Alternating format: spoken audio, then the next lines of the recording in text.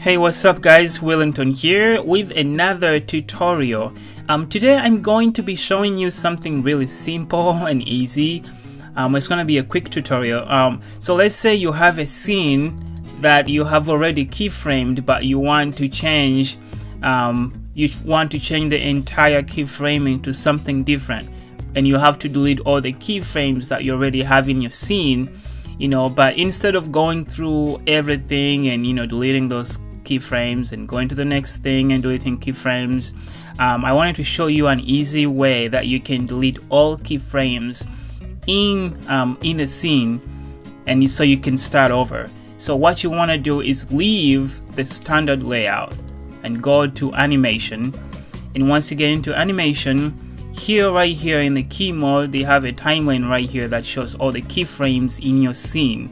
So to select all of this, you just click on this summary right here.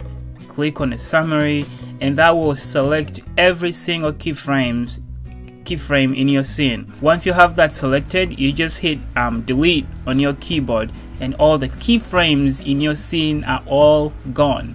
Now let's say if I go back to the standard view right here and select this, see, you don't see any keyframes in it.